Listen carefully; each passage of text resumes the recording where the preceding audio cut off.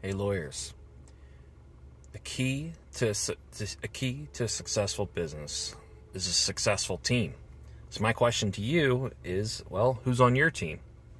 Hi, my name is Jordan Molesky, and I'm the Director of Operations with Social Firestarter. One thing that I've been with Social Firestarter for 8 years now. When I started, it was just me, Andy, and Giselle. And basically it was Andy and Giselle doing everything, and then I'd assist where I can. And then as we grew, or over the first couple of years, our main goal was to get to essentially 50 clients, right? Well, that even proved difficult some, even with just the three of us, but we made it work, and we got it done. However, we started running into issues where, as we would get these wave of clients, and we would start getting more and more clients, the three of us trying to do all of this together just was not working. It's impossible to only have that and to try to scale. So we started thinking, okay, well, how do we do this? How do we scale? Well, it all boils down to, hiring the right people, and then also, building the right team.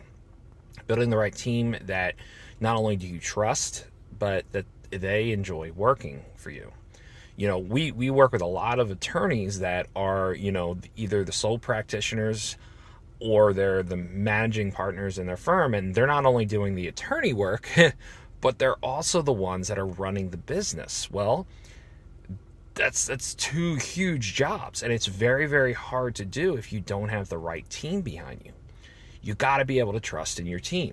So you got to be able to trust in your team and be able to create a team and a team dynamic, a work environment and a work dynamic, so that you're able to kind of fully, to be able to trust, the people that you've hired to, run some of the day-to-day operations, or assist with some of the, some of the tasks, or more minute type tasks, so that you can focus on running the business, or that you can have them running the business while you focus on, practicing law, one or the other.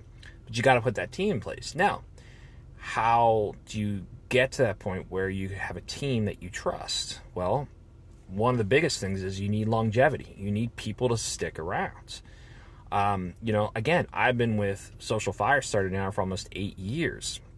One of the reasons I've stuck around is, several different reasons, but, just being in this work environment that I know that I'm supported 100%.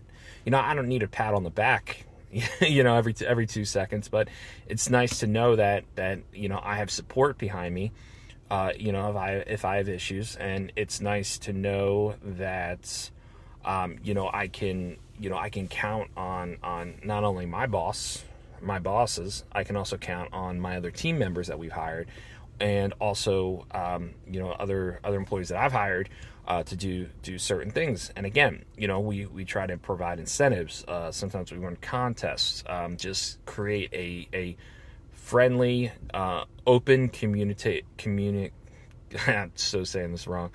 Just open communication, friendly, positive, work environment to, have employees that want to stay with us, that want to work with us, and want to stay with us for a long time.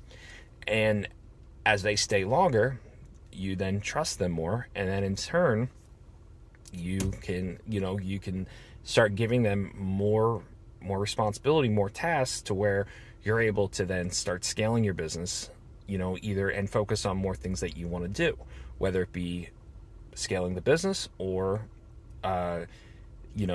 diving into the cases that you really want to dive into. You got to be able to trust your team. That's where it all boils down to. Thanks.